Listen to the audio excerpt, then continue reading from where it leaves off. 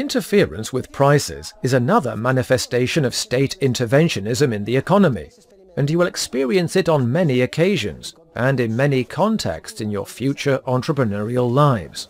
Numerous prices are not the ones the market would freely set. Instead, the state sets them by decree law, manu militari. Interference with prices occurs when, by commands and regulations, prices or ratios of exchange different from those the market would set are established for the future. Such prices are imposed using all of the coercive machinery of the state.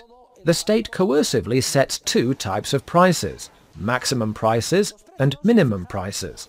My good friend Ricardo Zuluaga, who is Venezuelan, offers this delightful definition of maximum and minimum prices. Maximum and minimum prices are measures destined to give the wrong information to the market, either so that it will not produce what is needed, in the case of maximum prices, or so that it will produce too much of what is not needed, in the case of minimum prices, and all with the laudable, patriotic, democratic aim of confusing speculators. In theory, maximum prices are intended to protect the buyer or consumer. Maximum prices are established with the aim of permitting consumers to purchase as much as they wish at a price lower than the price the market would set. That is why maximum prices are so attractive to consumers, and why prices are manipulated in this way by demagogues. Each day you buy milk, bread, and so on. Imagine you were asked democratically, would you approve if the state set a maximum price of half of what you are now paying for everything you buy? Everyone would answer, of course, that would be fantastic. Note the temptation for politicians to impose such measures, and for consumers to request them, or both at the same time. Well, the intervention of the state is so schizophrenic that it does not settle for establishing only maximum prices, lower than potential market prices, to benefit consumers. Why should the madness of state intervention stop there? Why not go one better? We will set not only maximum prices, but minimum prices as well. What is a minimum price? A minimum price is a price floor, and its purpose is to benefit the seller. Minimum prices are always set higher than potential market prices.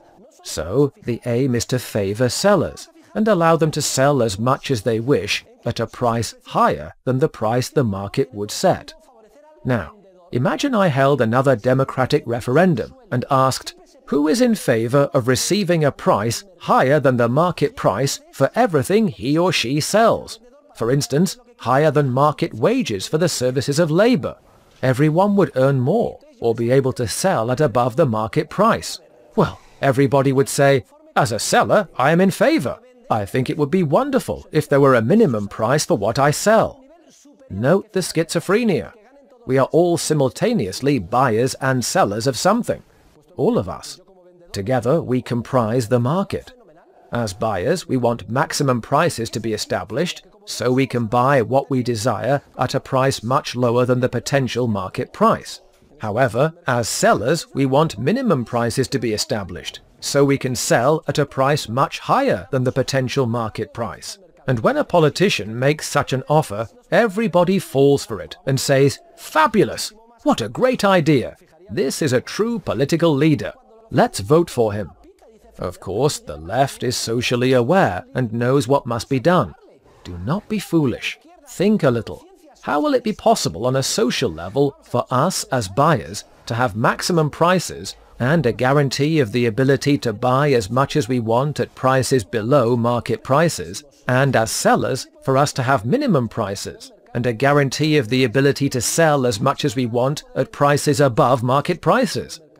Listen, how is such a thing going to be possible if, as buyers, we are paying a seller? Well, now that we have introduced the issue of the schizophrenia inherent in price interference, we will examine in greater detail, from the perspective of economic theory, the effects of the adoption of both types of prices.